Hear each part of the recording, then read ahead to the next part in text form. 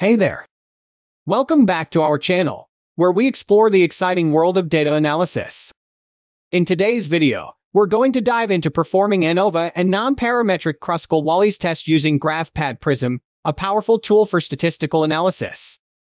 So, grab your coffee, sit back, and let's get started. Before we jump into the nitty-gritty, let's quickly go over the concepts of ANOVA and non-parametric comparisons.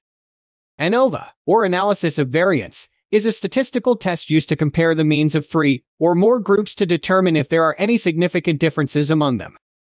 On the other hand, non-parametric tests such as Kruskal-Wallis are alternatives to ANOVA when the data violates certain assumptions, such as normality or equal variance.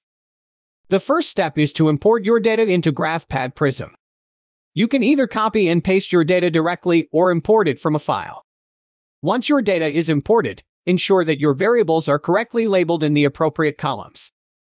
To perform ANOVA in GraphPad Prism, go to the Analyze menu and select Own Way ANOVA. This will open the Own Way ANOVA dialog box. In the Own Way ANOVA dialog box, select the column containing your dependent variable, which represents the data you want to analyze. Then, on the Multiple Comparisons menu, choose the column containing the grouping variable, which represents the different groups you want to compare, or the option Compare the mean of each column with the mean of every other column, and on the Options tab select the Tukey Post Hoc test. After selecting your variables, click OK to run the ANOVA analysis.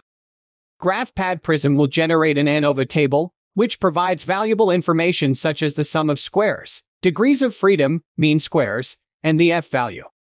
Additionally, the p-value will indicate whether there are significant differences between the groups in the Multiple Comparison tab. In cases where your data violates the assumptions of ANOVA, non-parametric tests can be used as an alternative.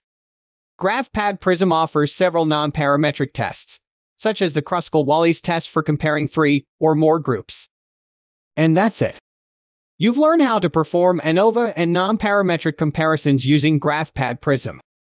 Remember, ANOVA is suitable for parametric data that meets certain assumptions, while non-parametric Kruskal-Wallis tests offer alternative for non-normal or unequal variance data. Choose the appropriate test based on your data and analysis requirements.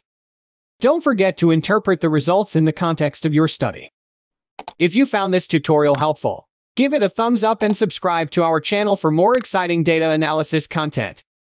Thanks for watching.